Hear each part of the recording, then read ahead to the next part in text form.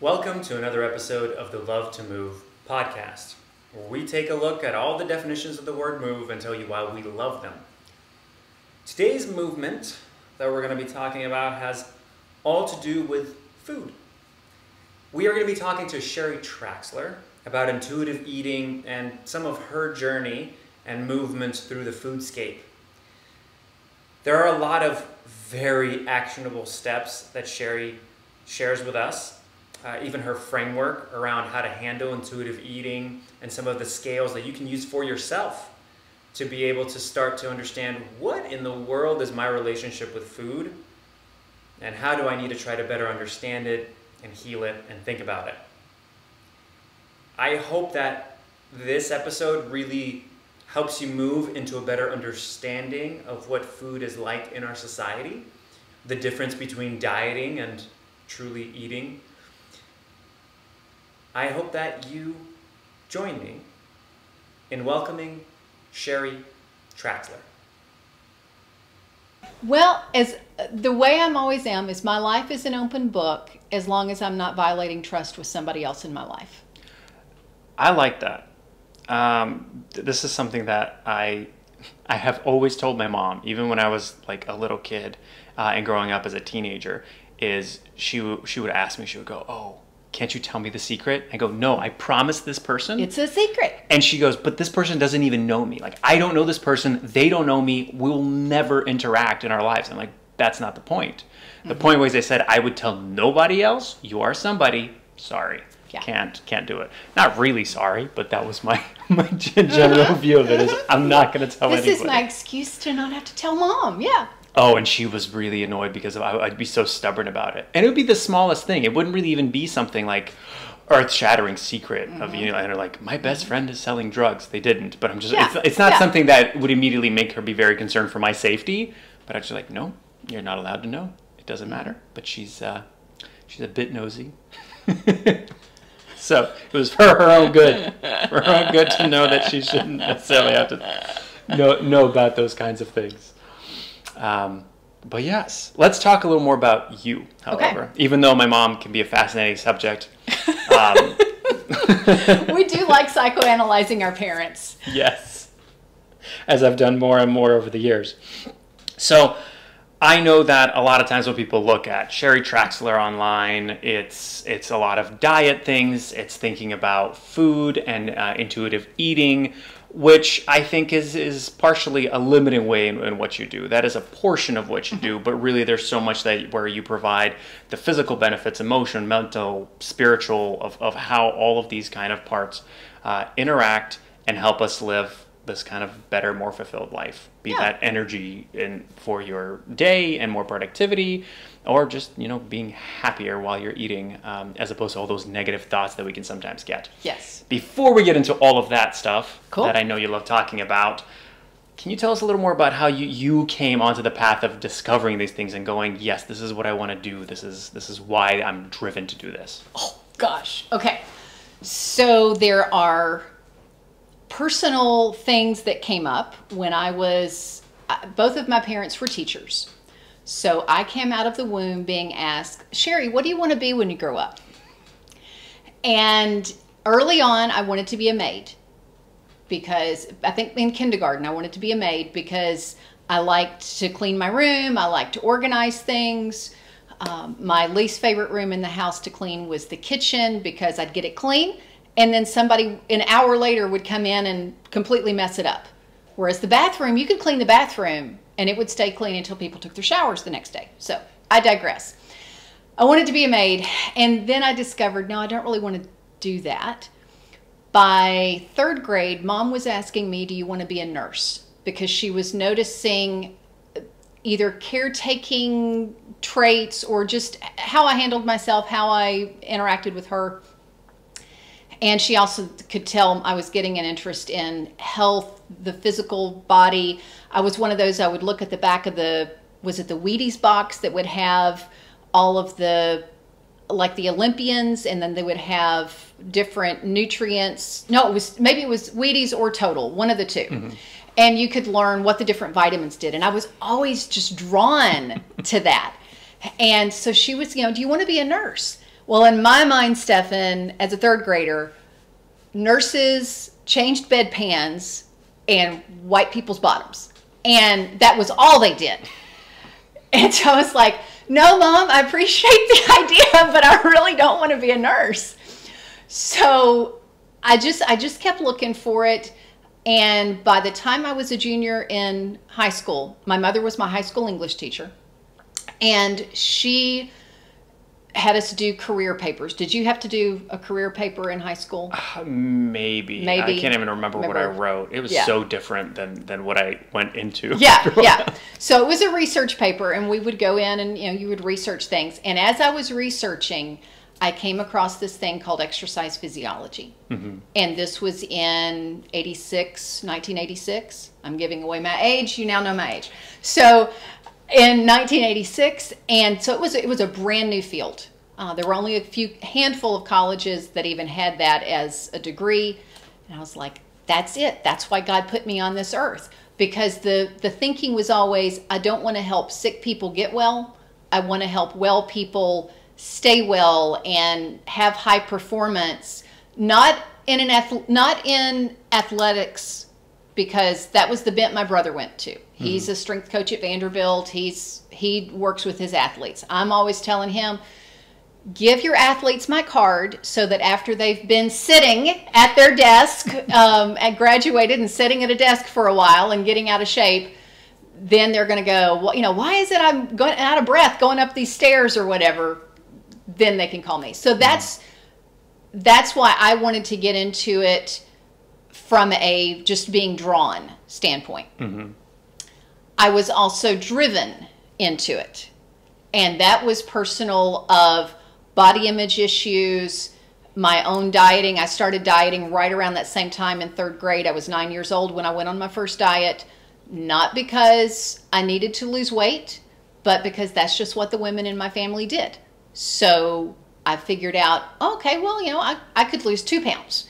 And so I got a diet and exercise magazine, which I still have. And I figured out in there, it showed you how to count calories, and I learned how to do that. And it was a drivenness then, because I felt like that's what I should do personally. And it started my whole yo-yo dieting downward spiral in that. But it was an interesting tug of war. Maybe that's not the right word, because I also loved the exercise part of it, where that was when my mom and I would go walk and talk, and all the teenage angst stuff. We would talk through things as I was a kid and a teenager, and that was our time together to just vent.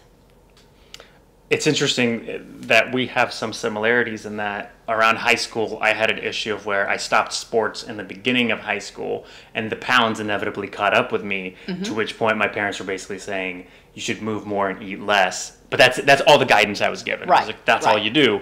And I also probably had some disordered eating, if I had to label it, kind of stuff. And it wasn't smart. I had no idea what I was doing. That's kind of how I found my way back to exercise and all those kinds of things. It's interesting that you're mentioning your relationship with your mom as it kind of went through all that, because I can only imagine what it's like to have your mother as an English teacher in high school. I'm sure. And the fact that you still would go on these walks, you still interacted. It wasn't no, Mom, I'm never talking to you. I see enough of you at school. And I know that to a degree she was this inspiration, or helped you as far as the book, as far as your hiking, all these things. How did you feel that relationship developed? Did it always kind of start strong? Because even at the third grade level, you were thinking, well, I trust my mom. She's my role model. And it stayed that way? Were there some rocky up and downs? How did it go? Oh, I love that question. We had moments. I wouldn't call it rocky up and down. I would just call it, oh, I just did something and totally embarrassed my mother in public. Sorry, Mom, didn't know that. Or she would do something that would be like, the typical, Mom just dropped me off at the movies. Don't, pretend you don't have parents. Why is it as teenagers, we wanted to pretend we didn't have parents. But it was always just a strong relationship. And I attribute that to her, because she was always a mom who let's sit, if something's troubling you, let's sit down and talk about it. Not in a prying way, not in a, I'm going to try to fix this and solve it. Because even like what do you want to be when you grow up? It wasn't that she saw my bent and said, you should be a nurse. Let's start getting you on that track. It's, have you thought about nursing? What do you think about nursing? Opening to explore and discuss, never push. Mm-hmm. I like that. And something that you mentioned before when we talked with your mom is this idea of when you were walking, it's the fact that when you walk and hike, it's not this confrontational, kind of what we're doing right now, but nevertheless, this, I'm staring at you, we're having this emotional thing, and with teenage angst, that can be a lot, as opposed to when you're walking side by side, you don't have to have that eye contact necessarily, and it gives you a little bit more space to be a little bit more vulnerable, even though eye contact can be important in some other places. Yeah. I liked that point. There's some fun research about like even interviews that sometimes if you sit on the same side of the table, it's more of a cooperative relationship. Absolutely. As opposed to across when you're staring at each other, it's more of a competitive. Yes. Well, when it's whether it's an interview, whether it's talking to an employee about an issue, whatever it is, coming to the same side of the table so that you can make some eye contact. You can also, as we've done, if I'm thinking about a question, I'm looking up or I'm looking down. I'm not staring hard, and a parent staring hard at you. You can feel like am I going to say something wrong? But if you're just side by side, you're friends, you're talking it out, it doesn't feel threatening. Absolutely. I can't imagine the number of times that I've had my parents stare down at me and going, oh no, what do I say? Is this the wrong thing, the right thing? And that's so weird as you say that, Stefan. I can count on probably 2 fingers the times that I ever felt that way with my mom. And even then it was not her coming down. It was just more, okay, yeah, you still are the parent. We haven't crossed to being just friends as adults. I am still the kid. Yes, ma'am. And I think that stays there, at least from my mom's perspective. She's repeatedly said it's hard for her to let go of that connection. She still always will treat me as the kid, and it's harder to let go.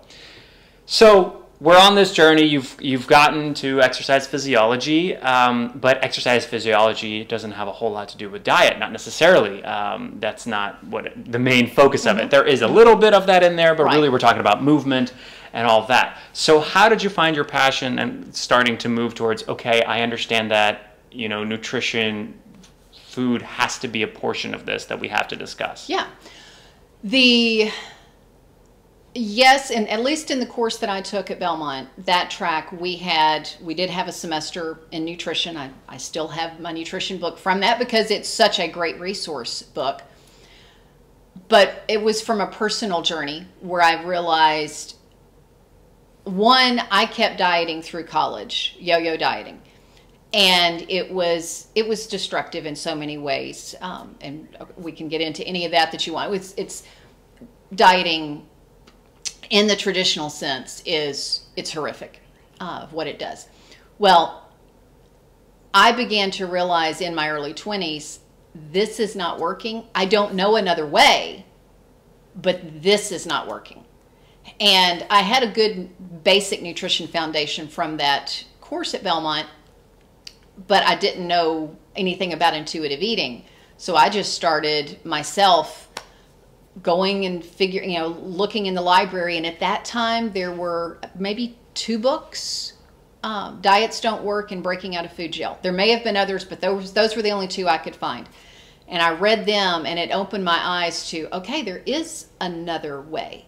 And I just started then reading and recognizing that nutrition doesn't have to mean all this regimented stuff. Nutrition can mean you've got an awareness, but unless you're dealing with a disease that's something that has to have something really structured with it or strict with it, your body was designed to, Stefan, your body was designed to tell you what it needs, when it needs it, how much it needs. And in 3rd grade, I completely threw that out the window. I think that's fair. I think a lot of times when we think about diets, it is this regimented thing. It's the numbers. Everybody goes, "Oh, how much can you?" And it's like, okay, yeah, it's not how many calories or how many Yeah. grams of carbs or how many grams of protein. And it's not that there's not a place for that. Like if you're a competitive bodybuilder, you probably want to look at your grams of protein. You know, there are places for those things, but it's not a whole lifestyle, everything super structured. I know the difference for anybody who might not know. Could you tell us a little bit more about yo-yo dieting, and then really why that doesn't work, and sort of a little bit more about intuitive eating, because some people might not be familiar with those specific words. Okay, so picture a yo-yo going up and down, and that yo-yo is your weight. And it's because you are on a diet, and it doesn't even have to be a crash diet. You're on a diet, you lose the weight, whatever it is, and then you stop the diet. And you stop the diet either because so many psychological reasons of fear of deprivation, the sense of autonomy that we're supposed to have. This diet is telling me what to do, and it's actually my body that's supposed to tell me that. So I rebel against it. It's a very healthy thing. And that you stop the diet and then you gain the weight back. Well, because of what that dieting does to your metabolism, well, not yours because you're not dieting. If you're dieting to your metabolism, then you're going to gain it back plus some. And that was what was happening to me. Is I had anorexic tendencies, and then I became an exercise bulimic. And if you want to know what that term is, it's anorexia is when your body weight gets below a certain point. Bulimia is you are going through cycles of binging and purging either through vomiting or something like that. In my case, it was purging through exercise. I would go walk 15 miles, not because I was going for a hike to hike 15 miles, but okay, I had X number of calories today, so I need to go burn all of that off. And that causes up and down in the weight. Intuitive eating, there are a couple of versions of mindful eating out there. Intuitive eating, I got certified through the dietitians who coined the term intuitive eating. And it's a process that they take you through. The version that I teach is one I came up with through all of my reading before even knowing about them. And I think it's much simpler. So I use their principles, but I frame it in a way that's easier for me and my clients to digest. So do you want me to go through the letters? Sure. Okay. So the way I teach intuitive eating is HWSS. H is how physically hungry are you? It's like as I'm sitting here right now, on a scale of 1 to 10, 5 being neutral, not having any sensation at all in my digestive system or my whole body. 4 being, okay, maybe there's some intermittent hunger. You know, it's like maybe I'm getting hungry, maybe there's some kind of growling, but I'm still able to focus on this conversation. It's not distracting me. A 3 is, this is pleasant hunger. I'm not angry, I'm not frustrated, I'm not ready to go forget this interview, I'm gonna go eat right now. That's a 2. A 3 is pleasant hunger. It's when food tastes. Have you ever come to the table and everything tasted so much better than it would have if you had just sat down and you weren't physically hungry? The flavors are enhanced. That's pleasant hunger. Mm-hmm. There's an old saying that hunger is the best flavor or the best seasoning. That it's like you come to the table hungry, plain squash with nothing on it is going to taste good. So that's the first letter is H. How hungry are you? W. What do you really want? Mm-hmm. And that's, oh gosh, that's a big can to open and look into. So what do I want right now? Do I want something crunchy, something salty, something sweet, something creamy, you know, texture, taste, temperature. Also, do I want to feel great 2 hours from now? Mm-hmm. Or am I okay to have a sugar drop? You know, where, you know, if I really want X, Y, Z, am I okay with not feeling great a couple of hours from now? Maybe you are, maybe you aren't. How do I want to present this food? How do I, what is it I'm wanting now? What is it I'm wanting to feel like a couple of hours from now? And the first of the two S's at the end, so HWSS, the first S is slow and savor. Mm-hmm. This one's the hard one for me. This is the one where we don't eat in front of the computer while we're checking email. We don't eat in front of the TV. We don't eat while we're scrolling social media. You are focused on the food. And that should be easy, because if you come to the table physically hungry, the food's going to taste really good. But for whatever reason in our culture, whether it's, I'd love your opinion on this. I've been talking for a while. Mm-hmm. Do you think it is more multitasking, that people feel as though they just don't have time to eat, and it's like, okay, I've got to get this done and I'll just eat while I'm doing this? Do you think why do you think that is? I'd love to, because I know my clients tell me all different things, but I'd love other people's opinions too. Sure. If I had to nail it down, especially for myself, because honestly, as I'm listening to this, I'm finding out a lot of things about myself, of possible characteristics of like the exercise bulimia thing. We can just turn this into a coaching session if you want. That's what it sounds like it needs to be. I think there's an amount of that dopamine hit of where I want to be distracted, I need to be doing something, and I because I am usually so distracted that even sometimes when we watch movies, I'll be on my phone playing a game or doing something while watching the movie, because I want my brain to be that amount of distracted and that fast. Yeah. When I'm eating, I don't feel I'm getting that amount of dopamine and that hit as fast. So therefore, I immediately reach for something else, because the brain is starting to feel bored and it needs something else. I think it's more of that instant gratification. That's what it is for me. I think you hit it on the nose, because when I've talked with clients about when they say, well, I just don't have time, there are situations and days that you don't. That literally, in fact, this happened to me one day last week, that I was teaching a workshop at midday. I came in and we had a contractor here doing something, and so I was dealing with the contractor, but I was physically hungry. So I couldn't tell the contractor, you just sit and chill for 20 minutes while, and it's like, no. But those should be very rare occasions. A parent with a young child trying to sit down and have a lovely dinner, no, they're going to be feeding their kid and catching, there's moments and seasons. Mm-hmm. But typically what I find is what you talked about, Stefan, and that is, it's not I truly don't have time, because later on they still go watch part of a movie or a TV show or something. It's, we want that dopamine hit. And I have found for me that is it, because we do not like to be bored. Mm-hmm. And sitting at the table eating this delicious broccoli rice casserole, it's boring for what we do today. It's kind of like, okay, I'm going to go sit in nature for 5 minutes. We're bored in 15 seconds.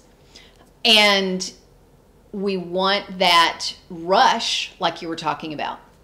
And it's interesting that you said that, because a few weeks ago I was talking to a group, and one of the women brought this up. It's like, oh, but I'm going to be bored. And I said, yes. And there are two things that happen with that. And I would challenge you, we will turn this into a little bit of coaching, Stefan. I would challenge you to take one meal every couple of days. Don't even commit to every day, but just one meal every couple of days or so for a week. Mm-hmm. And allow yourself to get bored. And watch, you can set a timer if you want to. See how long it takes for your imagination to kick in. I've gotten some of the best content ideas. I've solved some of the most weird, grappling problems or personal issues going on between me and somebody else when I'm sitting at the table and allow myself to be bored. Because we don't allow that. And what I have found, this has just taken us all the way to another topic of sleep, what I have found is when I allow myself to do that, I sleep better, because I've not had those dopamine hits and mind going all day long, and then head hit the pillow. And that's the first time my brain has been allowed to have things bubble up. If 3 times a day I'm allowing things to bubble up, I'm clear when I go to bed. And the other big thing that boredom does, because you won't be bored the whole time. Your brain will not allow you to be bored for very long. It's going to entertain you. I like that phrase. I'm going to use that as a quote. The last S is stop when you're physically satisfied. If I'm eating and I'm scrolling, or I'm eating and I'm watching a movie, it's very easy for me to miss when my body goes, thank you, that was the last bite that I needed. Because your body will tell you that. It's very subtle, but it will tell you. And you're not going to be stuffed at 2 or 3 bites after that. You're not even going to be full in the sense of I feel the food full 2 or 3 bites after that. But once your body says, okay, that's all I need right now, every bite after that is getting stored. And for the clients who come to me and they're saying, I want weight loss eventually. I don't want a heavy focus on it because that's going to put me in the diet mentality and we don't want to go there. I've been there, done that. But eventually, I do want, I'm like, this is one of the keys is, there's 2 keys to it, all 4 letters working together. But 2 big ones are, am I coming to the table physically hungry? Because if I'm not, I'm giving myself food when I don't need it. And then as soon as my body says I'm done, I stop, knowing that there's no deprivation. Next time I'm physically hungry, I can come back and get more food. There's no, restriction on that. And we know that when we eat distracted, research shows us this, we average eating 10% more calories than what our body needs. That doesn't sound like a lot. If somebody needs 2,000 calories a day, I'm going to, you're a male, 5'7", you said. So, okay, somewhere around 2,000-ish, give or take, probably a little bit more than that is what you would need. So if you have 2,200 a day, or maybe you only do this a couple meals, so it's 20, maybe it's only an extra 100 calories or something. Your age, that's going to burn off. You're going to get extra. You move a lot. It's it's all going to pan out. But somebody who is sitting all day long, suddenly they're wondering, how is it I gained a pound this month? How is it I gained a pound over the past 2 months? It might be not because, and you're looking at it going, I don't sit in front of the TV and eat 3 bags of chips or a gallon of ice cream a night. Nope, it's just those little things over time because you're not paying attention. So I know that I definitely need to slow down and savor that. That first S is going to be probably my most important thing. I'm usually pretty good about going with, okay, how hungry am I? Yes. And kind of coupling it with the W of going, is this I am bored hungry and I just want to eat some sugar and I just need that and that's the only reason I'm hungry? Or am I actually feeling the hunger, which I think that can be a tough thing because that's what I'll ask my wife is sometimes I'm like, okay, are you hungry though, or do you just want a sweet? Like where's the difference? Because we just had a giant meal. That's my usual problem is I'll eat this giant meal and then I'll go, but I want a sweet. And what I found before is I could eat probably a second plate of food, not be satisfied. But if I have that sweet, it closes the loop and I'm done. Yes. Yes. And it's because you paid attention to the W. You paid attention to what you wanted. And but that can definitely still be tough for me. Here's where I struggle, and since we're turning it into a coaching session, why not? I wonder if people struggle with this as well. Is I will do that thing of where, okay, I ate the first bowl, and then I'm going, nah, I'm still really, really hungry. It's still up there. I'll eat that second bowl, and then I'm going, but I still want that little sweet or something, some kind of a dessert. And usually my desserts lately have been an apple and maybe some peanut butter with it. But what happens is I'll eat that, and now I am stuffed to the point of where I am thinking, I hate myself. How could you ever overeat so much? This is so bad. And so I didn't have that in-between moment of where I went, hold up. You can. I still felt that I wanted and that I needed it, and maybe that's what I'm asking. Where is that line between what I want versus what I actually need? Maybe what I need is to take half a glass of water and step back, but that's not what I'm wanting at that moment. Well, you answered it yourself in there, actually. And that is, what do I want versus what do I need? Mm-hmm. What do I want actually deals more with what is the type of food I want, coupled with how do I want to feel. Well, if you know that your stomach is about the size of your fist, so a volume of food that's been chewed up to about this size is approximately enough food. Mm-hmm. So if you've had a bowl of food and you're like, oh, I still really want something, that is the time to do what you just said. And that is to step back and give yourself a pause. One of the things that helps a lot of my clients is they'll set a timer, a 5-minute pause. Mm-hmm. When they're looking at it going, this, depending on my activity level today, whatever, I just finished a 10-mile hike, maybe I am going to be a little bit more hungry, great. But giving yourself that moment to pause and say, if I am still physically hungry at the end of that, I can have another bowl. Not a problem. I'm not trying to deprive myself. Or if you're saying, well, I'm still wanting something else, but it's more like I want a dessert. I want something sweet to close out the meal. Give yourself a pause. And one of the beautiful things to do in that pause is to say, how much would it take to satisfy? Mm-hmm. Is it a half of an apple and a tablespoon of peanut butter? Is it 2 apples and 4 tablespoons of peanut? What amount would satisfy? I've done this before when I've had a handful of nuts. When I'm like, oh, I'm hungry and it's almost time for dinner. I want something to tide me over. Okay, so I'll get a handful of nuts. And the old me with the diet mentality would just be like, oh yeah, I get a handful of nuts. It's just like, boom, handful of nuts. Like now it's like, I get the handful and I go, okay, what's the smallest amount to satisfy? Not how little can I get away with. That's the diet mentality. But, what's the small, where I would actually be satisfied? I could not have the, yeah, that would be satisfying. Just to, what I need. So doing that with desserts is helpful too.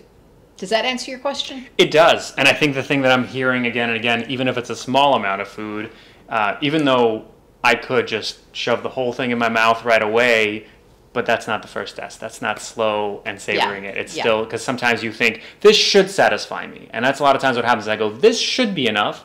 And then I quickly eat it and I go, that wasn't enough. Right. Because I didn't take the time for it. Well, and that may be what was happening with, you mentioned having a bowl, still wanting more, having a second bowl, and then having dessert, and then being really, really stuffed. It may be that you need the pause, or it may be just eating it slowly. And you can do all kinds of tricks to eat it slowly. It can be between every 2 bites, put your fork down. It could be counting the number of times that you chew your food. Mm-hmm. You talk about boring.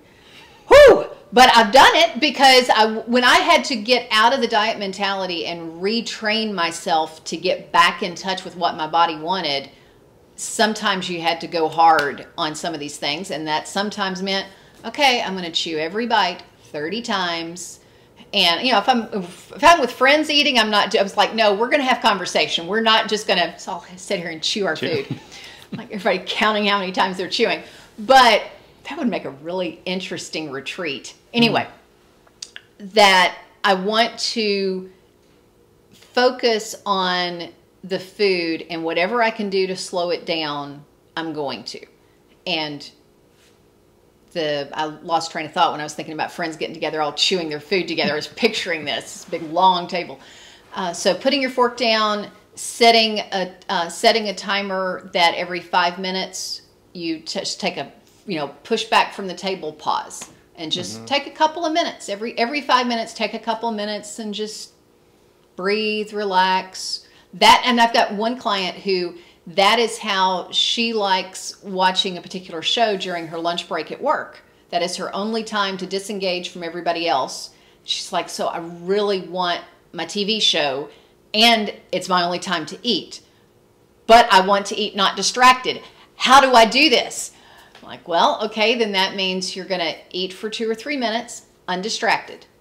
And then pause, watch 5-10 minutes of the show, and then either during the next commercial break or if she's watching something streaming and doesn't have commercials. But just you get that sense of you can go back and forth if you're like, I'm not ready to go to the full-on sit at the table with nothing else. Mm-hmm. You can intersperse it. Just try when you're eating to just eat.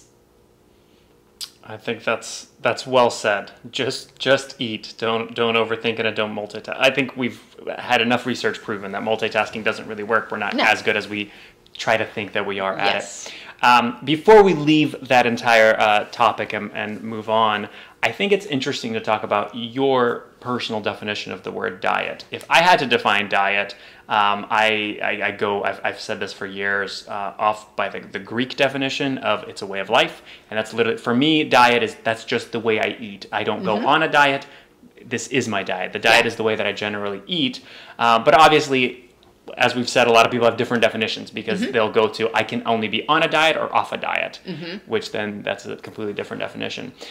Do you find that you have a different definition depending on who you're talking to, obviously, so you can mess it up with them? Or? Well, for me, it's two definitions that I use. One is the classical that you like as well, because that is where diet came from as far as when we think of our current diet culture, diet mentality, all those things. So yes, diet from this is my way of eating, this is my lifestyle, this is my way of life, this is what I'm ingesting in my life, diet.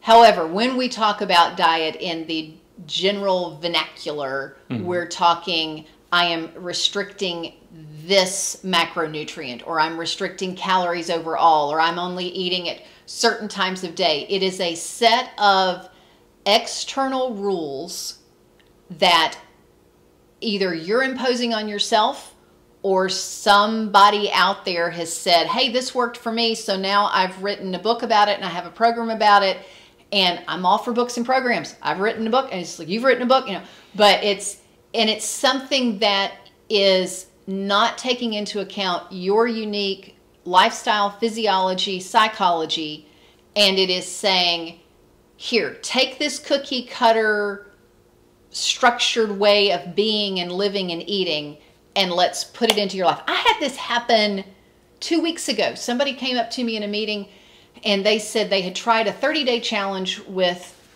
some weight loss person, and they gave up after a day and a half. And the reason was because it was a structured diet that required them to do about an hour and a half of cooking every night. They have 3 little children at home. He comes home from work dead tired and has to take care of these 3 little kids. He does not have the bandwidth to do an hour and a half of cooking literally every night. So after a day and a half, he gave up. And he's like, I've got to figure out, though, what will work.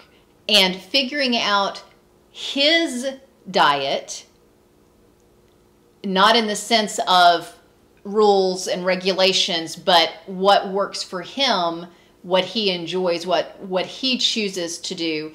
And also, your diet in the classical sense is very flexible, because what works for your lifestyle right now, 5 years from now, may completely change. There are things that are not in my diet because I have food sensitivities, but I don't consider them a diet in the restrictive sense because of weight loss or perfectionism or body image or things like that. I think what I'm hearing there also, it's a cause and effect kind of a thing. You know that if you eat, so a cheeseburger is not inherently bad for you. It's knowing that if you eat a cheeseburger, you're probably not going to feel great. You're going to maybe feel sluggish. A lot of times, some of us will do that, and your energy is going to be low. Is that the way you want to feel? Yes, eat the cheeseburger. Yeah. Perfectly fine. Just understand the cause and effect, and there you go. Yeah. And keep on working with it. Yeah. Whereas a diet in the diet vernacular, diet mentality, diet rules thing would say, you had a cheeseburger, you're bad. Yeah. So this is a great transition. A lot of what you talk about is this kind of the mental around it. The way that we think, the way that we label a lot of these things of, is this a good thing for me to do? Is this a bad thing for me to do? Be that diet, be that a specific exercise, an amount of calories I need to burn or consume or not overconsume. I know that we kind of mentioned at the beginning, there's this whole aspect of the physical, the mental, emotional, spiritual. Out of those, for you personally, which one do you think that you struggle with the most when it comes to a lot of these things of finding your limitations?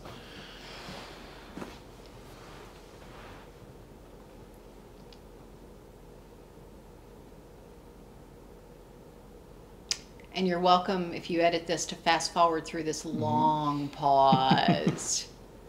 So which one, just overall, do I struggle with the most, or which? Yeah. One, okay, mental, 100%. Okay. 100%. What's between the ears? Yeah. In what way?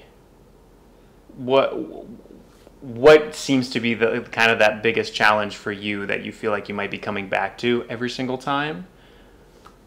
Oh, let's see. The old perfectionism, which is really funny because, you know, I was having a conversation with somebody a few weeks ago who knew me 20 years ago. And so she knew me in the dieting days, the heavy perfectionism days, all of that. And she was saying, oh, well, but you know how you do such and such. And I thought, I've come a long way, because I still struggled with those things that I forget it was so bad before I started. I mean, the perfectionism was bad enough. I, went through counseling for it. And this actually ties together. And then I'll jump back into the other stuff. So the perfectionism, when I think it was maybe my second or third counselor. I went through them so fast I wore them out. No.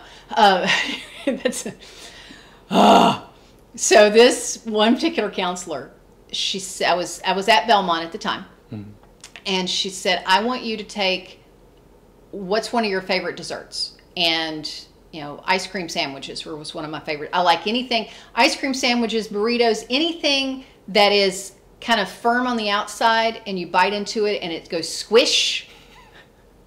So Okay. Peanut butter sandwiches, bean burritos, whatever. So she's like, well, get an ice cream sandwich and I want you to sit in the middle of the campus and eat an ice cream sandwich. And I want you to see how many people come by and judge you for it. Because my big thing was, I'm judging myself for this. So people are going to judge me if I eat something sweet or if I eat something like this. Stefan, I had more people come by go, oh, that looks so good. Where'd you get that? Like, oh, okay. People are not, now it's not that there aren't judgers. There are. Right. And there are, social media, trolls, whatever, yes, there are. But that doesn't mean every single friend that you have is judging you for what you're eating, or did you work out? You didn't work out today, or whatever. A lot of that was what I was putting on myself. And so back to your question of the mental thing. So the perfectionism, did I do this? Sometimes it's not did I do the right or wrong thing, but did I do that in the right way? Or isn't that perfectionism in a way? Well, again? okay, I guess it is. I guess it is. I see how it's a little different, but yeah. But it is definitely that. Are you familiar with the Enneagram? Yes, I'm not great with them. I know what it is and I know the numbers, but I don't remember what the numbers stand for. Okay, well, anyway, I'm an Enneagram 1, and our biggest fear is the fear of being bad. And we are the ones who have the greatest tendency toward perfectionism, body image issues, dieting, anorexia, all the stuff I fell into. It was really easy for me to identify myself on that. I was like, oh yeah, that's no problem, that's me. But it is that then beating myself up, worrying about, if I did something right or not. And some of the grappling with that has been, what is my reason for doing this? I remember years ago, I was living in a little condo and I was having some friends over for the first time there, and I was getting things straightened up and I was putting toilet paper in the toilet in the bathroom. And I was so concerned about, as I was cleaning the house, well, am I cleaning the house because I'm trying to impress them and people please and all that? Or am I cleaning the house because I want them to be comfortable when they get there, that there's not clutter and stuff and all that around? And I thought, well, why am I putting the toilet paper in here? So that they don't have to go, hey, Sheri, where's the toilet paper? Or so that, you know, it's there for them. And so anyway, it's just been a constant grapple of that. A view, it seems. I share a lot of those things of where am I doing it for that or not. I feel like I keep on bringing in my mom into this, but it's because you were saying the house guests coming over. There was just always this hilarious thing of there was a time when we had somebody come over to clean the house, and she would ask my brother and I to clean the house before they came over. Yes. So that it wouldn't be as, and I'm like, why are you paying them? Yes. What is the purpose of this? Yes. And the reason I'm also pausing because I'm going through, in my mind as we're talking, I'm going through my journal and I'm going through conversations with John Michael Morgan, who is our business coach, or is my business coach and your business coach, and thinking about conversations with him to see if there are other things other than, you know, a lot of things around perfectionism, you know, we can kind of tag. Mm-hmm. But I'm trying to think if there are other things that come up. Let me see if I can maybe help you prompt. out a That'd be little great. bit. Before, when I asked you this, and this is very interesting, and I completely understand why this could change from day to day. When I asked you this question before of which one do you feel like you struggle with, physical, mental, emotional, spiritual, your answer was emotional, was the harder part for you, which begs the question of how much is mental and emotional tied together, which yes. of course they are, because really it's, if I can't be perfect, what's my emotional response to not being perfect? Mm-hmm. I'm not good enough, I'm not loved, that of course renders an emotional response. Yeah. Do you feel that is that kind of guiding thing, or is it very objective for you of where you're going, if I am not perfect, objectively, I will fail at this and do that? Or is there also emotion very much tied into it, and that's what makes it hard? Oh, it's definite emotion with it. It's definitely, because it's that, I'm keep trying to bring back up something that came up for me last night that I felt, oh, I know what it was. Okay, so this whole week, we're going to get really graphic, but I'm going to try not to do too much information here, you all. So I had this beautiful week planned, and I had a lot of physical stuff the past year or so, perimenopause, menopause type things, where I was losing a lot of sleep. Mm-hmm. And with that was barely having any energy to work, was, you know, maybe at best getting 10 good hours of work in a week. And, you know, I would still be trying to function the rest of the time, but maybe 10 good hours. And I would end every week feeling defeated. And why? The perfectionism, still much better than it was 20, 30 years ago, but it would be, okay, here's the standard. Here's what I'm supposed to be doing. Here's what I should be doing with my business. Here's what I'm actually doing with my business. Who cares that you've only had 2 hours of sleep every night? Well, so that's continued to get better. But this particular week, I had food poisoning for 2.5 days. So there was one client call, actually, that in the middle of the call, I said, I apologize. I was up most of the night last night sick. I'm feeling sick again right now. We'll need to pause this Zoom call real quick, and then I'll be right back. So I went and threw up. I came back, hopped right back on the call, and picked up where, you know, so we were fine. But it was battling that for 2.5 days. And then yesterday I had a lot of sleep loss. So yesterday was really tired. And so, you know, functioning wasn't there. And so when I went to bed last night, I was like, oh, I've hardly gotten anything done I wanted to get done this week. I feel so behind. And I was like, what was the standard? The standard was assuming that I was going to feel normal this week. I wasn't expecting to wake up Monday morning with all of that. And the emotion, to your question, the emotion that comes with that is defeat, it's well, of course, I guess this is more of a thought of, can I accomplish what I want to accomplish in life and help the people that I want to help when I'm struggling with these things? Does that make any sense, what I'm saying? Okay. Do you feel like you have an answer to that question? Can you accomplish those things? Or is it, I'm still working that through, I'm still trying to see how I can? Well, it's self-compassion of which I am not good at, of saying, okay, did you do the best you could? Did you get the essential things done? That was actually one of the things that John helped me with in the year that I was losing massive amounts of sleep, was what are the essential things? What are the things that are going to keep things, because my business grew actually while I was in the middle of all of that. Because I was doing, okay, here are the essential things. Did I get it done in the way I wanted to? Did I get it done at the level? But for this week, did I help did I do all of my client calls? Yes. Did I do all the social media posting I wanted to? No. But social media posting every day, and for me, is a helpful thing, but not essential thing. Being on that call with that client, even though upset at my stomach, was being on calls, with other clients this week, even though I wasn't feeling my best. Yes, that was essential. Gotcha.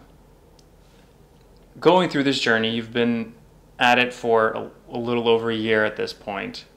It can be kind of scary when all of a sudden you're facing these changes that you don't really control. You're talking about the journey of perimenopause, yes. And kind of going through this, and all of a sudden, okay, I have to make adjustments. I can't really control. I have to kind of work with the outcomes that I have and do what I can. That is undoubtedly a hard mental battle to kind of keep going through. Not necessarily saying that it's over. It may be, it kind of ebbs and flows, and some weeks are going to be harder than others.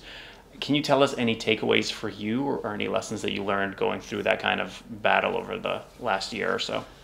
Now my whole perimenopause journey actually started a few years ago. Okay. I went through anxiety attacks, went through all kinds of stuff, going to the emergency room because I was thinking I was having a heart attack. I'm like, how can I be having a heart attack? I exercise out, but I was like, but you also want to be cautious. And it's like, no, it's just an anxiety attack. Never had those before, but hormonal fluctuations can cause that. That all went away. Everything was cool. And then suddenly the sleep loss, the insomnia started. And that was for a few months. And one of the things, everybody has things that they struggle with, and everybody has things they're really good at. Is this good enough? Am I doing what I should do? The shoulds, the perfection, all of that, that's my bear that I have to tame. One of the things I'm good at is reaching out for help. So whether it was through a divorce, when my mom got sick with cancer and died, it's like, who do I know who can help me through this? Because I'm lost. And so when I had the insomnia thing, for the first couple months, I did everything I knew to do. And when everything that was in my toolkit didn't work, then I started going, what else and who else is out there? I'm not settling, obviously, to live this way. And found a naturopath who does bioidentical hormones. So then she, over the course of several months, was adjusting all of that. And so the whole process from the time I started it until everything resolved was about a year. And lessons would be, number one, don't settle. And that's not just with hormonal stuff. That's with anything. I'm going to look at the camera right now. You all, don't settle. Whatever it is that's frustrating you in your life, don't settle. And don't take that to everything has to be perfect and perfectionistic, and I'm going to be miserable if everything isn't exactly like what I want. But that, well, I guess this is as good as it's going to get. I'm just going to live with it. No, You don't have to. There are people out there that can help you. You may not know them, but you know somebody who knows somebody who knows somebody who knows them. Or you know Dr. Google, or you know some way. And if you don't know who that is, just start saying like I did. It was the way that I started doing the bioidentical hormone route it wasn't that, oh, well, I need to go to a naturopath. I had no clue. But I was vulnerable enough that at a family dinner, I was just like, you all, the reason I'm not putting sentences together right now is because I am massively sleep deprived. And here's why. And of course, my dad is like, I don't want to talk about this stuff, you know. But my sister-in-law was the one who said, well, you know, my mother has struggled with that and she's on progesterone. Bioidentical hormones. Why didn't I think of that? And so that's what triggered it. Had I kept my mouth shut and suffered in silence, I would still be dealing with it. So that's big lesson number one. What I love in that lesson, by the way, is that I'm hearing back the echo of the ice cream sandwich in the middle of campus story. Ooh. Of where, since you were vulnerable, you weren't judged for going through these things. You weren't judged for not being able to handle it on your own. You were just offered help. Yeah. That was, and the vast majority of the time, that is what will happen. Yes. Of course, we can't say 100% of the time, no. but most of the time, when you are vulnerable, people offer help. Yes, absolutely. And the ones that don't, I mean, for every one person who doesn't, there's going to be 100 people who do. And of that 100, some are going to try to Band-Aid, and they're going to try to solve. And I mean, it's like a friend of mine who's an acupuncturist. She was talking about an issue she had, and her fiance at the time, who's now her husband, said, well, have you tried taking vitamin C for that? And she's like, I'm a doctor. Yes, I've taken, you know, it's the simplest thing. But she still appreciated him, you know, attempting to try to help. But yeah, if you're not willing to be vulnerable and allow the potential criticism from a person or two and the potential, you know, Sunday school Band-Aid easy answer from a person or two to get to the people who can say, here's how I can help, or here's somebody who might know somebody who can help. Yeah, you've got to be willing to put yourself out there and not, and that is, I'm so thank you for bringing that up, because that is one of the things that I've been able to see is not as much of a perfectionistic thing, was I don't have to pretend like I have it all together, because people, I don't, you know, none of us do. There are areas that I'm further along than somebody else. There's areas that somebody else is further along than me, but none of us have everything together. Do you feel that you have to rationalize that in order for it to be true, or have you just come to accept it? And what I mean by that is sometimes going, well, that person makes more money in their business, but I'm in a healthy relationship, or, you know, like I have all my hair, whatever it might be. Or is it more that you go, that person makes more money than I do, I'm happy for them, I'm on my own path, we can't compare everything equally. Which way do you, or was it one and then you evolved into another? It's actually a third. Can we go for yes, door number 3? Yes, go for door number 3. So door number 3 is, I'm super blessed. I was early on, I can't say I was brought up this way. Probably from my mom, I was brought up this way. Obviously, I think my mom hung the moon. That there is an abundance. So if you've been blessed in an area, or you've done really well in an area, in no way hinders my ability to get there. So I don't feel a need to, oh, well, you know, Stefan's really successful with his podcast thing, and I've not started mine yet, but that's okay, because blank, blank, blank. It's just, hey, cool, awesome, you're ahead on that on me, so guess whose brain I'm going to pick when I launch mine. And so there's that piece of it, and then there's also because I know I need you, it also makes me then open to, if you need something, advice, ideas, whatever, I'm giving it to you not in I'm a guru, I've got it all together. I'm giving it to you in hey, cool, this is what I've learned on my journey, let's share. I like it. I think it's that abundance. I know there's plenty of people. When I did my TEDx talk, we had somebody who was talking about the abundance mindset around all of it. And I think that's a whole other thing to explore and to talk about. But it's very interesting. It's so interesting that your mom kind of brought that up for you, of just this idea of, nope, it's going to be fine. It's going to be good. So we've talked a good bit about the sort of the mental side of it, the diet side of it. I'd love to touch on bringing it kind of back to that exercise physiology side of it, and sort of you have an understanding, as do I, of there are certain things sometimes we may not want to do the thing, but we know it's so good for us. Yes. And we know that we'll finally kind of get over it. Are there any things that you try to do, even though you don't really like to do them, in terms of movement? I don't want to completely box you in with exercise. It could be exercise, or it could be any other kind of thing where you're like, yeah, I know it's good for me, but I'm not the biggest fan of actually doing it. Oh, okay. Exercise, we are all human, therefore, even when we love exercise, there are days that you go, I just ain't feeling it. But I'm blessed that I've got a long enough history with movement, having grown up walking with my mom, that I know if I can get out there for 5 or 10 minutes, I'm good. And I've also done it long enough, I know if I'm out there for 5 or 10 minutes and I'm still not feeling it, well, maybe my immune system fighting something. Maybe this needs to be my day off. So you just intuitively, you tune into that over time. As far as movement in general, there are things I do that I'm not necessarily in the mood for.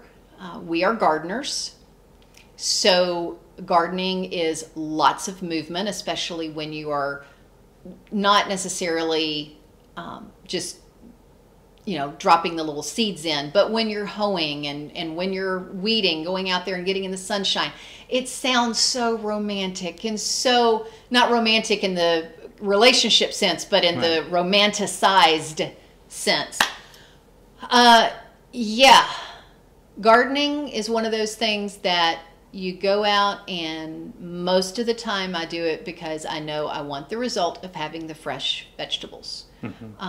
I'm not, right now we are having our retaining wall that was rotting out on the hill is being replaced. And that retaining wall's here, garden is here. That means we've not been able to plant a spring garden this year. I ain't missing it at all, you all. Nope. I don't feel any sadness over the fact that we're not planting right now. But come about May, will I be wishing that I had some fresh lettuce and some fresh radishes and all? Yes. But I'm okay with the fact I don't have to weed right now. And along that same lines, if I'm standing and I'm chopping, so let's say we've gotten a big harvest of, I made a video of this. I don't think I did it on my YouTube channel. I think I did it on Facebook, where I did a whole harvest of kale and Swiss chard and washed it and chopped it. And it was this whole, video thing of that. And it looked so cool on camera.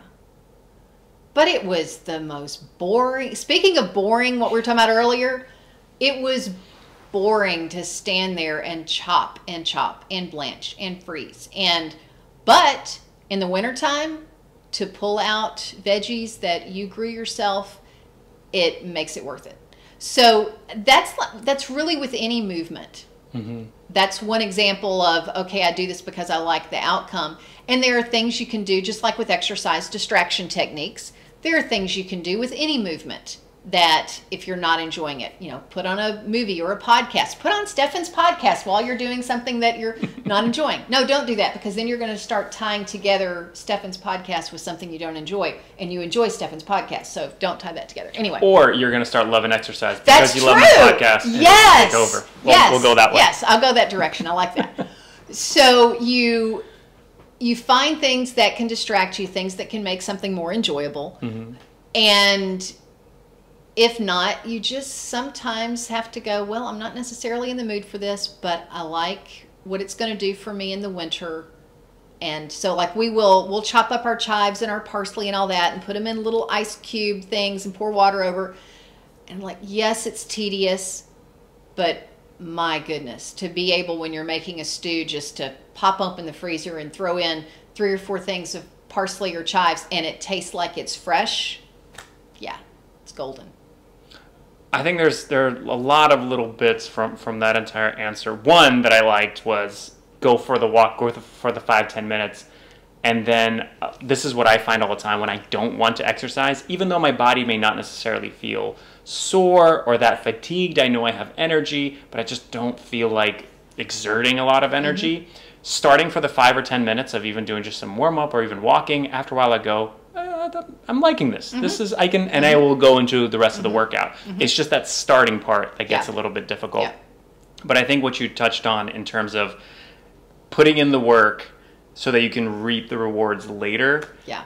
It's true for almost anything that we do. I think we touched on the fact that we're very much the dopamine hit, instant gratification kind of culture, and that's not where the vast majority of rewards for anything are. Yes. Business, fitness, good nutrition and gardening, whatever it is. Absolutely. It's the same way that one thing that I always love when people say is one pizza is not going to ruin your diet the same way that one salad is not going to improve it. Yep.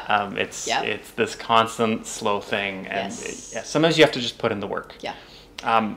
You were talking about the movement and your experience of, maybe not always feeling like it, but going out and at least doing something. I want to go back to that year of sleep deprivation. Mm-hmm.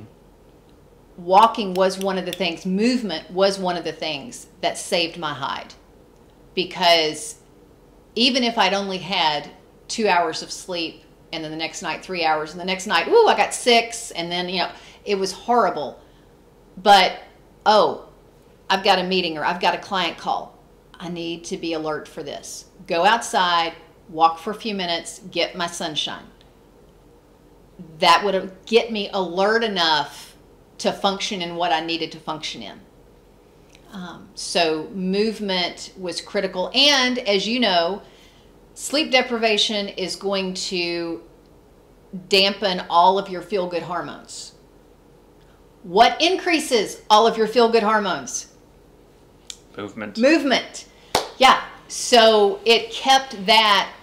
I'm not going to say, because of the movement, I had a great year despite the fact I was sleep deprived. No, but I had a functional year.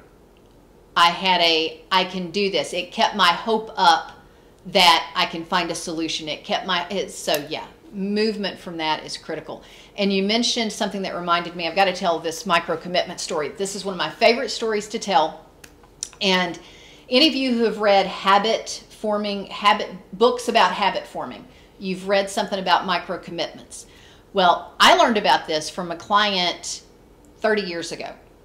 I was working at Vanderbilt Medical Center at the time, and it was at the fitness center, and there was a client who was sitting in the lobby knitting. And I went up to her and I was teasing her, and I said, the equipment's over there. What are you doing down here knitting? And she looked at me exhausted, and she said, I'm spent. I got nothing. But it's my day to be here, so I'm here. And I said, we need to talk, because you're on to something. And with that, she taught me that, because at that time, I was still a little bit more into the perfectionism stuff. It was like, okay, if I said I'm going to do an hour and a half workout, if it's an hour and 29 minutes, it doesn't count. It's supposed to be an hour and a half. She was like, nope, it's about forming the habit. And she knew, and she told me this, she said, if I didn't come in on the days I didn't feel like it, then I would end up barely ever coming in and not forming the habit of being here. But she said, because I'm here today, exhausted knitting versus at home knitting, then tomorrow I'll be here working out. And I've shared that with clients since then, and I could bore you with lots and lots of stories of how people have employed that some way, and it's made the difference. I love that story. I've heard a similar kind of a story where a man would go and only go for 5 minutes. Yes. And he cuts it off at 5 minutes, even though he could do 10, even though Yeah. he maybe even wanted to. Yeah. But it was that idea of no, but I'm building the habit. Yes. If I want to stay longer, I will basically do longer. And I agree. Also, the other part that comes to mind is the multitude of actors and comedians that have just said part of it is just showing up. Yeah. You never know. Be that networking, be that actually going to the gym. You may not be in the mood to socialize or work out or whatever it is that helps move you ahead in life. But just showing up can be a huge portion of building up the habit. And we're huge into habit building. Yeah, yeah. And the self-compassion piece ties this together for me, because perfectionism puts us all in, or would put me and my actions in one of two camps, good or bad, all or none. And so when I would hear or say things like, well, you do it even when you're not in the mood for it, I would hear that as, well, if you don't feel like it, you go do it anyway. End of story. No room for self-compassion that, oh, well, maybe the reason I didn't work 50 hours this week was because I was sleep deprived. But, did I do the essentials? Versus not in the mood for, meaning, oh, a dopamine hit would be a lot more fun than going for a walk in nature.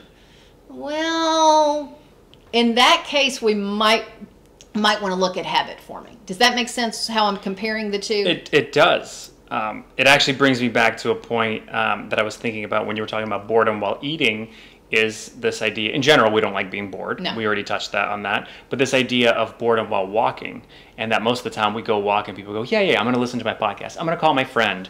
I'm going to listen to music. And that it would be really difficult for most people to go and just walk. Do an hour walk, no other, you just look around and just be by yourself. Yes. It's hard. Yes.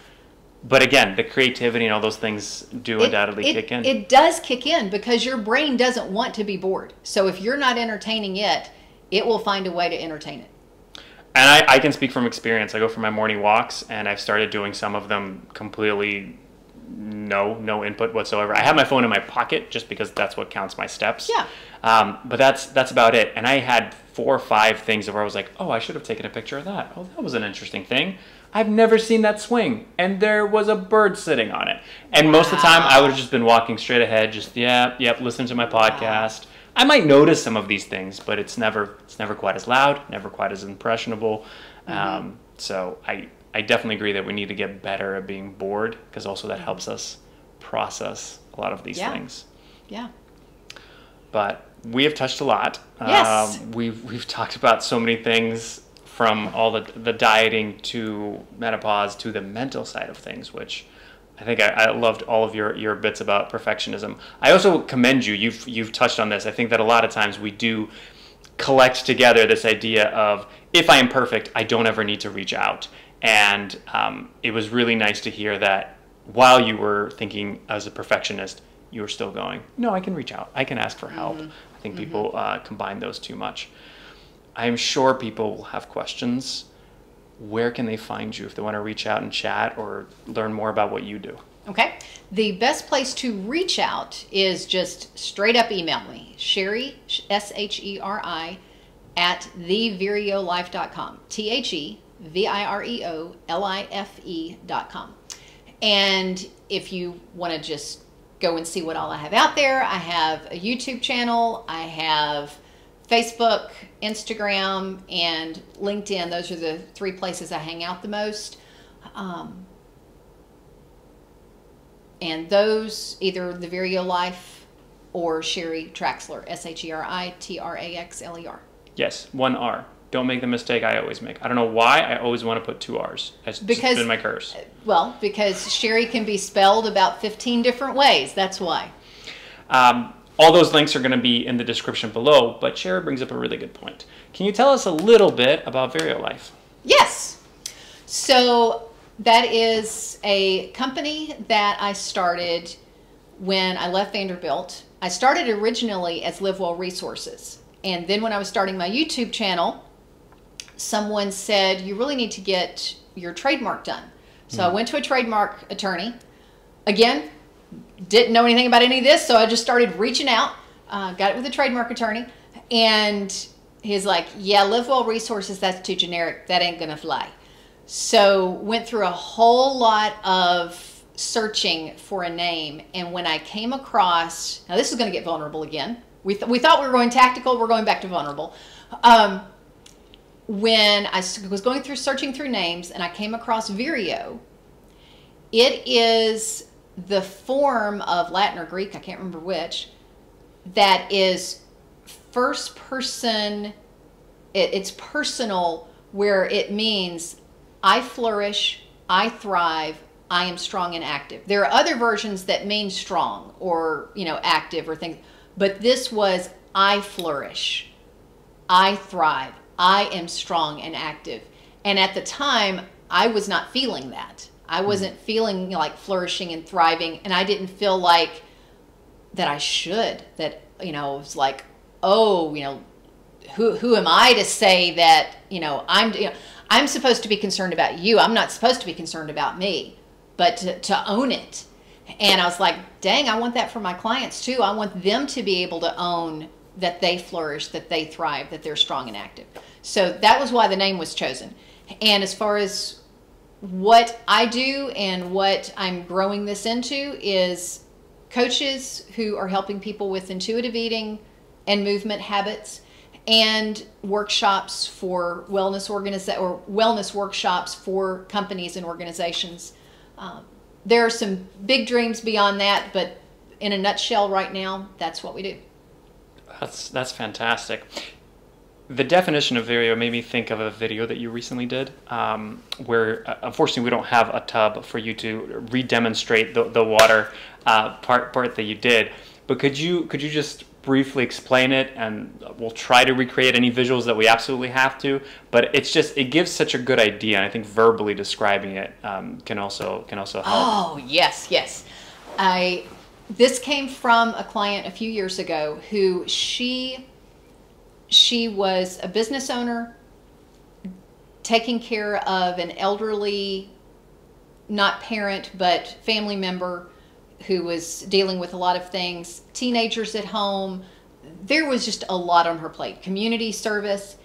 And she felt like I'm giving out all I can, but I'm diabetic, I'm this, I'm that, and I know medically I need to take care of me, and emotionally and mentally and energy-wise, I need to take care of me. I don't have anything to give, but I got all these people depending on me.